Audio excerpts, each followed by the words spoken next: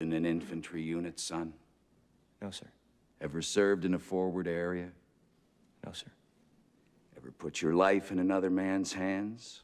Asked him to put his life in yours? No, sir. We follow orders, son. We follow orders or people die. It's that simple. Are we clear? Yes, sir.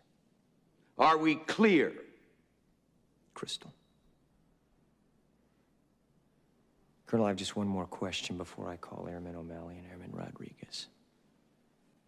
If you gave an order that Santiago wasn't to be touched, and your orders are always followed, then why would Santiago be in danger? Why would it be necessary to transfer him off the base?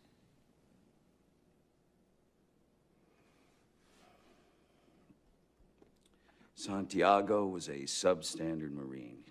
He was being transferred. That's not what you said. You said he was being transferred because he was in grave danger. That's correct. You said he was in danger. I said grave danger. You said, is there any recall what I said. I can have the court reporter read back to you. I know what I said. I don't have to have it read back to me like I'm... Why the two orders?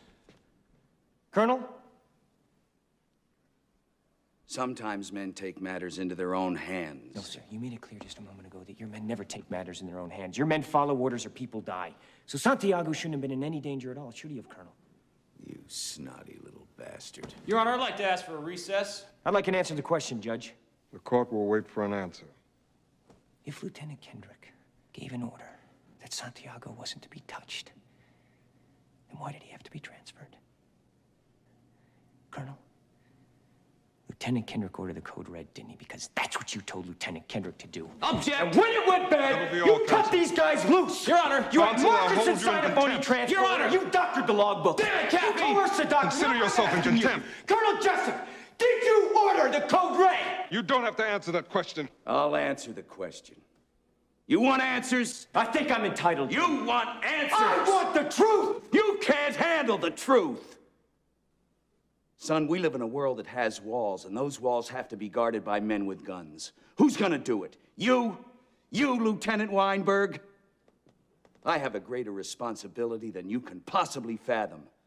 You weep for Santiago and you curse the Marines. You have that luxury.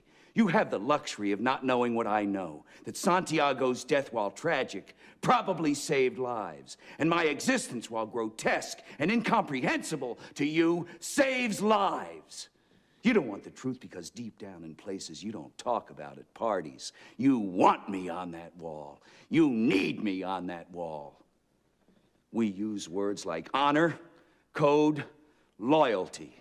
We use these words as the backbone of a life spent defending something. You use them as a punchline. I have neither the time nor the inclination to explain myself to a man who rises and sleeps under the blanket of the very freedom that I provide, and then questions the manner in which I provide it. I would rather you just said thank you and went on your way. Otherwise, I suggest you pick up a weapon and stand a post. Either way, I don't give a damn what you think you are entitled to. Did you order the code red? I did the job. Did you order the code red? You're goddamn right I did!